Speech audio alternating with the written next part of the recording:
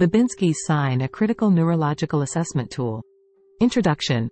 Babinski's sign is a significant neurological sign utilized to detect disorders of the pyramidal tract.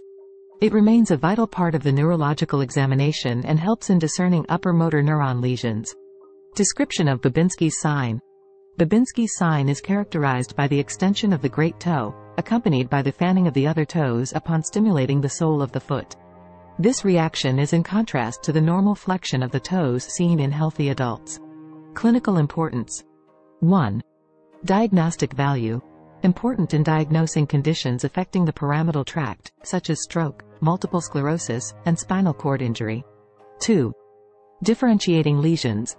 Useful in differentiating upper motor neuron lesions from peripheral neuropathies and lower motor neuron disorders. 3. Age consideration. Normal finding in infants up to 2 years of age due to incomplete myelination. 4. Technique sensitivity. Proper stimulation technique is essential for accurate elicitation. 5. Related reflexes. Other pathological reflexes like Chaddock's and Oppenheim's may coexist. 6. Potential for misinterpretation. Must be interpreted with caution, considering overall clinical context. 7. Associated symptoms may be accompanied by spasticity, hyperreflexia, and weakness in the affected limb. 8. Impact on treatment decisions, guides treatment strategies and rehabilitation planning. 9. Chronic condition monitoring. Regular assessment may help monitor disease progression in chronic conditions. Statistics. 1. Prevalence, commonly seen in various neurological conditions involving the corticospinal tract.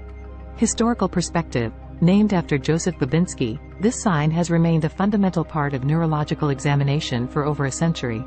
Diagnostic approach. 1.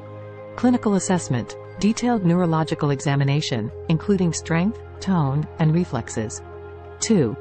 Imaging, MRI or CT scan to identify underlying lesions. 3. Specialist referral, neurology consultation for complex cases. Conclusion. Babinski's sign continues to be an essential neurological assessment tool, aiding in the diagnosis and management of numerous neurological conditions. Its recognition and proper interpretation are integral to the care of patients with suspected pyramidal tract involvement.